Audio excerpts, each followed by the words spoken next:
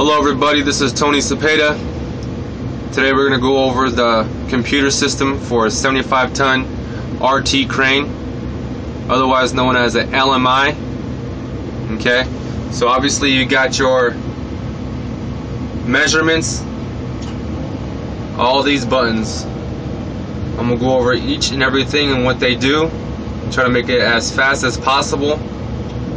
So let's start. In the screen it's showing ×1. Your ×1 is your reeving, and that's because I'm using my whip line, so I only have one part line. This little symbol indicates that I'm using the second telescopic mode. Tadano crane has two modes, first and second. The first one allows your second boom to come out first, then your third and fourth. The second mode allows your third and fourth sections to come out first. So I'm in the second mode, and I have my third and fourth out first, second coming last. I have 114 feet of stick out from the base of the boom to the tip.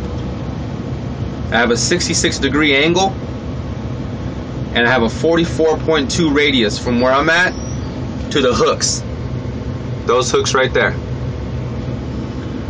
Okay. On this Tadano crane, we're using a 12,000 pound counterweight. I have the outriggers fully extended. The weight I have on the boom tip is 2,000 pounds and some change. What I'm good for is 12,000 pounds. So that means I have 10,000 pounds that I can lift. Okay. This is a diagram basically showing where my boom is at right now. It's about 1 o'clock. I'm going to show you right now.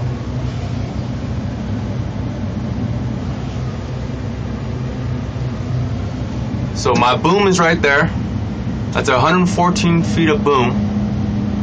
The angle within here is 66 degrees. From the base to the boom tip is 114 feet. From the whip line hooks back to me is 44-foot radius. Okay? So we got the main block, we got the whip line, we got the fourth section, the third section, and the second section. In this mode, the third and fourth come out first, the second being the last.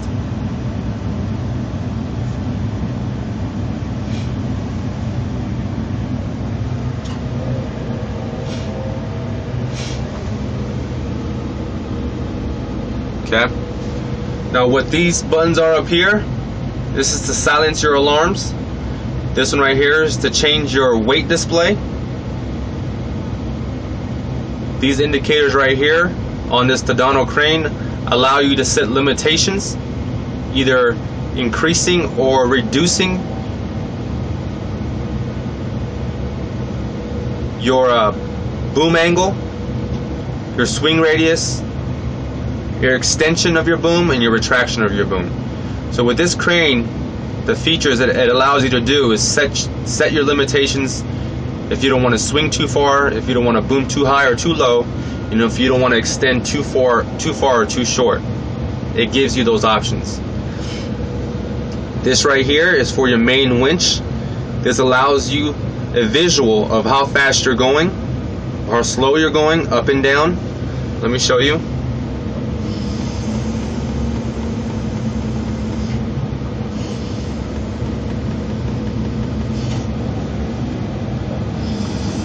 So it's giving you a visual of how fast you're going, just in case you need a visual to see because it's too far away.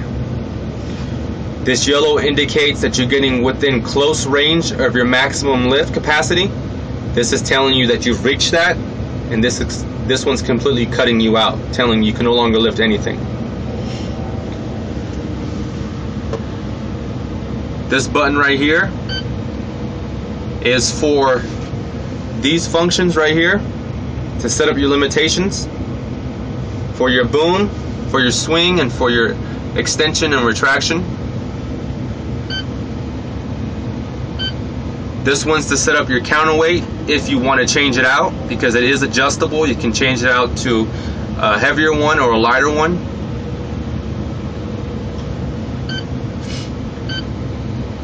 This one is for your reading. We're on our whip line, which is your second drum. It's only good for one line. If you want to switch it to your main line, you got to go there. That's your first drum. Right now we currently have it set up to 4 parts of line. You can change that, more or less. We only have 4 parts of line on there. This right here is if you want to set up for your rooster sheet, which we have set up for the whip line, or to move back to your main line, or to move to your jib, longer jib, and your bigger jib with your offsets that it's able to do. Let's go back to where we're set, okay? And then this one right here, this button is for your outriggers. That's showing, the computer already knows that it's fully extended, so it's showing that. That blinking tires is because you can creep or move slowly with this crane, as well as make a pick and carry it. That's a stationary sign showing that you're going to be picking on the tires, but stationary, not moving or traveling. So let's go back to where we're at. And that's it. That's the LMI system for the 75-ton Tadano crane, rough terrain.